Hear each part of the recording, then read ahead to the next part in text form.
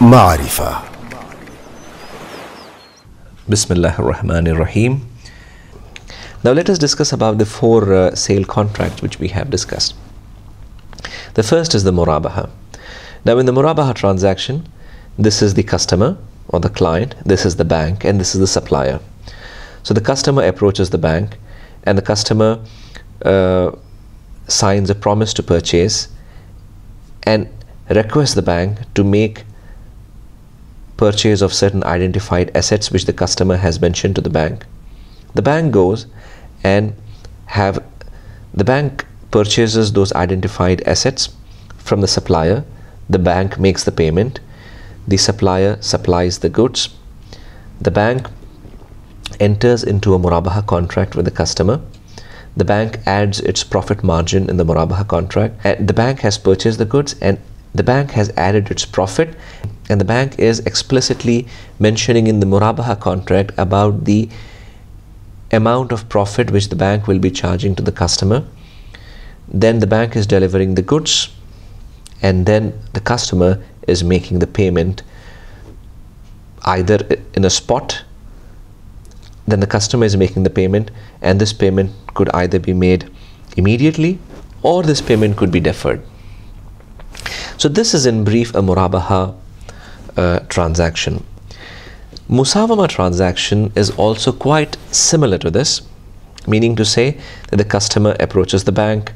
The customer may sign a promise to purchase in favor of the bank. The bank goes and purchases the assets. Then the bank sells the asset through a Musawama contract. But here the one important point is that the bank in a Musawama contract is not obligated to tell to the customer the amount of profit the bank is making in the transaction. So this is the main differentiating feature of Murabaha and Musawama.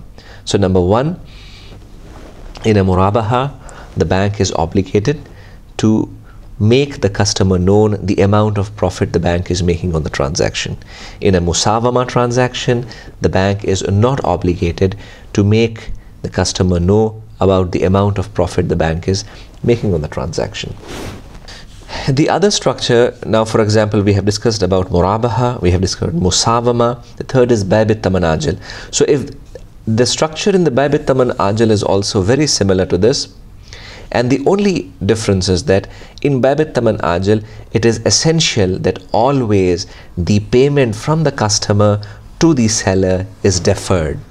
This is the main feature of the Bai-bit Taman Ajal transaction, unlike in a Murabaha. In a Murabaha, this payment obligation from the buyer to the bank, either it could be an immediate payment or it could be deferred.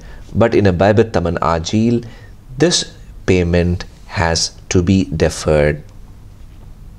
And in a Musawama transaction, it is not the obligation of the bank to explicitly mention to the customer the amount of profit the bank is making on the transaction. But in a Murabaha transaction, this is an essential feature that the bank has to explicitly mention to the customer the amount of profit the bank is making on the transaction. Now let us look at the third structure. This is a Tawarrukh structure, wherein we have mentioned that in a Tawarrukh structure, the customer is in need of cash. So to fulfill the requirement of the customer, the bank purchases certain identified assets from a seller.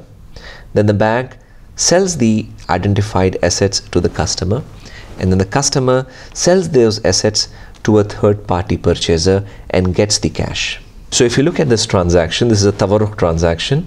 In this case, first the customer is signing a promise to purchase with the Islamic bank. Then the Islamic bank purchases identified assets from a seller and makes the spot payment. Then the Islamic bank is selling those identified assets to the customer on a deferred transaction. Now this deferred transaction could either be a Musawama, it could either be a Murabaha, meaning to say that this payment obligation could either be on a Musawama basis or on a Murabaha basis.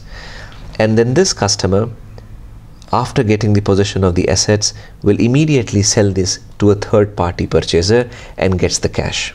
So this is a tawarruk transaction, where in the first step the customer is signing a promise to purchase in favor of the bank. Then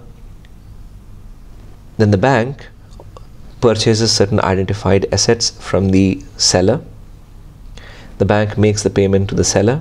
Then the bank is selling those identified assets either through a Murabaha contract to the customer or through a Musawama contract to the customer, meaning to say that either the bank can clearly mention the profit which the bank is making on the transaction, that is, and then it becomes a Murabaha transaction, or the bank may not tell explicitly the profit the bank is making on the transaction, then it becomes a Musawama transaction.